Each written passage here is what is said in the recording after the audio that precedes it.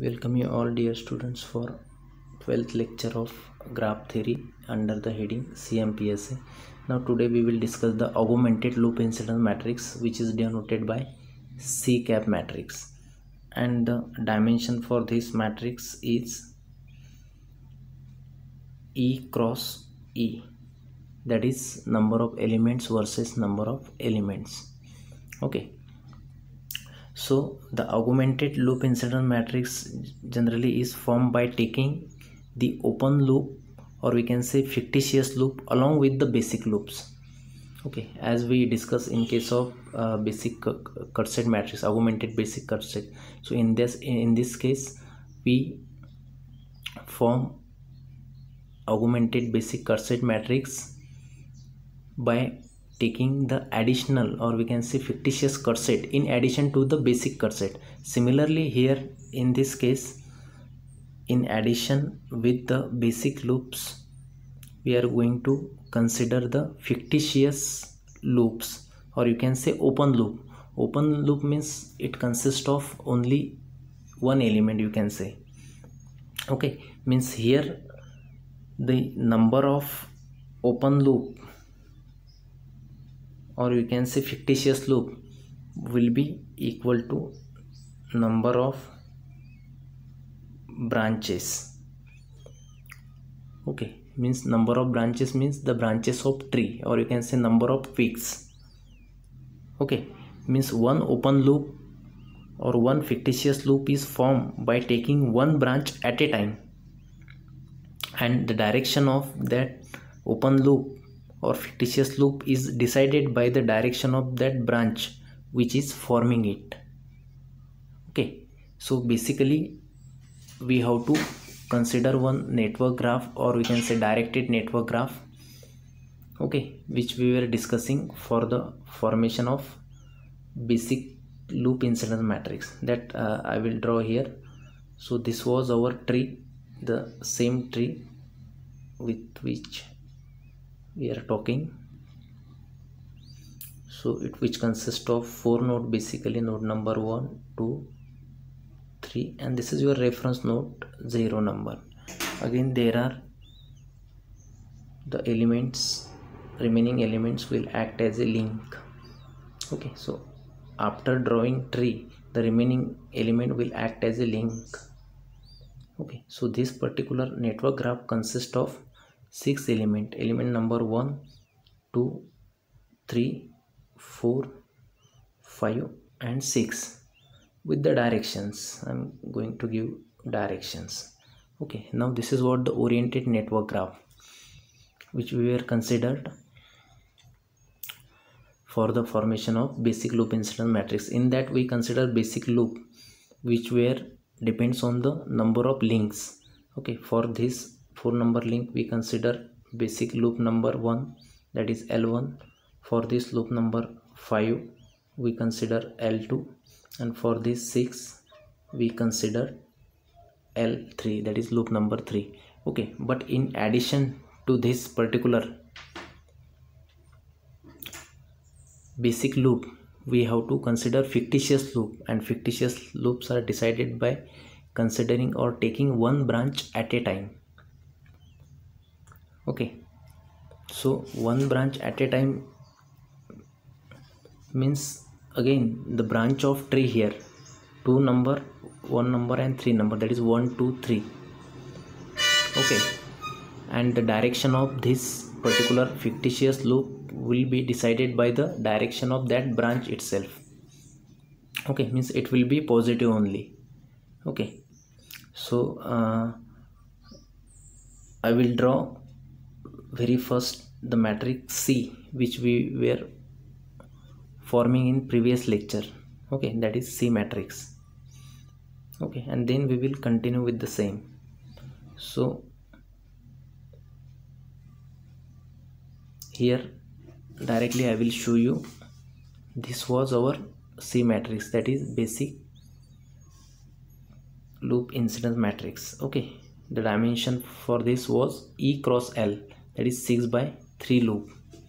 Okay, so this matrix we got, but now when we will go for the formation of this augmented basic loop incidence matrix, so we have to consider the fictitious or open loop in addition with this basic loops. Okay, now this loop number 1, loop number 2 and loop number 3 are depends on what? Element number 4, 5 and 6. Okay, and we have to add fictitious or open loop which are decided or which are depend on the number of branches, that is 1, 2 and 3. Okay, so for having sequence, very first I will draw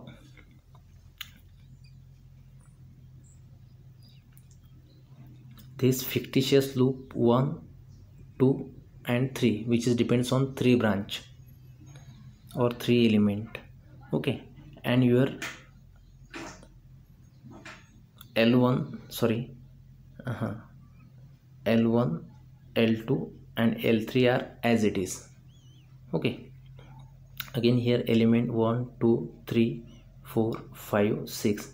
So in this way this matrix will get 6 by 6 matrix. Okay, so this matrix already we form by considering the terminology -1, 0, 0, -1, -1, -1, -1, -1, -1,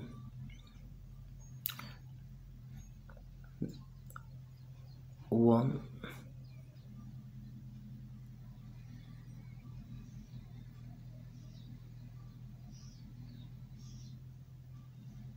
0, 0, it is 0, 1, 0, 0, 0, 1. Okay, so this was the matrix between 6 element and 3 loops, that is our basic loop incidence matrix which we form in previous lecture. Okay, but here we have to add this fictitious loop by considering one branch at a time. Okay, so first branch is, if suppose we take first branch, so this will be your loop number 1, this loop number 1. Then second branch will be loop number 2. For third branch will be loop number 3. Okay, that is 1, 2, 3. These are your now open loop, or you can say fictitious loop. Okay, so these are the open loop.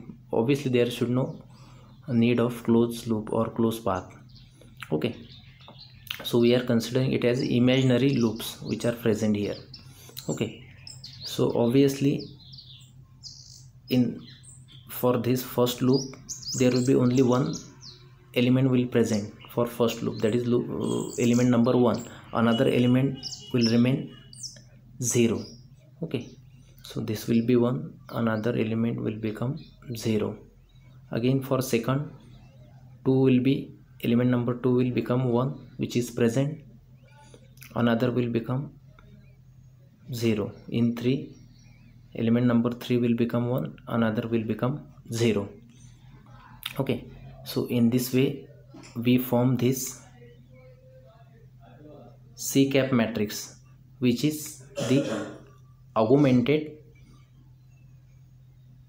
loop incidence matrix, that is C-cap matrix, and which is between again elements and this open loop, you can say. Okay, or this is the elements only because there are 6 elements, 6 columns. Okay, so the same matrix we can form in 4 categories. Here you can see. Okay, so this part is a now again you are getting as a unity matrix which is corresponds to the branch 1, 2, 3. Okay, and this part is the part of matrix C which is corresponds to the branch. Okay, that is CB, and this is your 0 matrix, and this remaining fourth matrix 3 by 3 matrix is again unity matrix which is corresponds to the link, that is 4, 5, 6. Okay, so this will be your UL matrix. So here we can write C matrix as a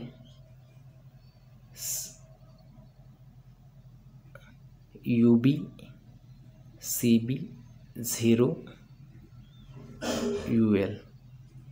Okay, so this matrix 3 by 3 is unity matrix correspond to the branch. This is part of matrix C, corresponds to branch, that is CB. This is 0 matrix, and this last corner matrix is the unity matrix corresponds to the link, that is UL matrix. Okay, so in this way we can form the augmented loop incidence matrix, that is C cap matrix. Okay, so in this way, by considering any one power system network or graph network, or we can say oriented graph network, we can form these different matrices which are analogous to the electrical laws, and we can use for the analysis purpose. Okay, so thank you very much.